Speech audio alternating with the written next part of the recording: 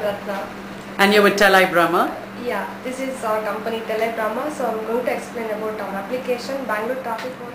So Ratna is going to demonstrate how their solution, TELiBrahma's solution, is being used by Bangalore Police using a Blackberry. So this is the screen that you get, right, when the police officer turns on his Blackberry. Okay, and then how do you use it? So first you have to select this Bangalore Traffic Police icon. Okay. So it will take you to the page, login page. It will take you to the login page. So just you need to select, you need to give the user ID and the password. Okay. And select go. So it will take you to the main page. Okay. So it contains case history, police notice CRR, tiger entry and tiger CRR. Okay. First one is your case history. So here you need to type the registration number of the vehicle. So these are all mandatory fields? Yeah, these are all the mandatory fields. Okay. Registration number means the offender vehicle number. So supposing I had committed a crime, that would be my car number? Yeah, registration number will be exactly your vehicle number, car number. Yeah. And so DL number is the DL number which is given to you. The driver license? Yeah, driver license by the RTO office. Okay. So it will be something, I'm going to type some random number. Okay. So vehicle type, you need to select here.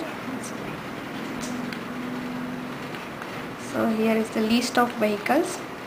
So which vehicle? Okay, if it's a car, then you just select car. So and the point name. So MG Road. Yeah. I'm going to select MG Road. Okay. And say go. Then that takes you to the second screen. Yeah, so there are no pending cases against me. If there is a pending case, it will pop up. It will show the pending case history and previous offences also. Okay. Okay. Now you have to select the current offences done by the offender. So just select. Okay. What is refusing go for hire? What is that? For hire, if for auto drivers, if they don't go for a hire something. That's but then I am a car driver. Yeah, you can just select whatever the crime depending on you, what you have done. Okay. So now we select the crime and then it tells you how much. So it's 200 rupees fine. Yeah, it tells the violation date, time and the time, offense and the total amount. Okay. So if you have done two types of crime, two offenses, then it will show you 200. I mean crossing the signal, jumping the signal and without TL, that's also one kind of offense only. So then we go to the next screen. Yeah, that is depending on this one. So you can generate the CRR or police notice. If you don't have the money, you can't pay that time.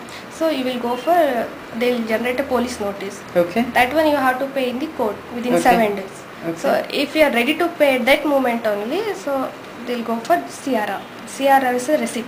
Okay. So then you put in the driver name. Yeah. Here you have to type address, the driver. PIN code. If he is a driver, driver name and owner name. 1 second. And so everything is entered. Yeah, so you hit go. Yeah. No, it's a preview page. Okay. So you can just view whatever you have typed, including registration number, everything, offences, name. So this one you are going to give to the offender. Okay. Through printer. Okay.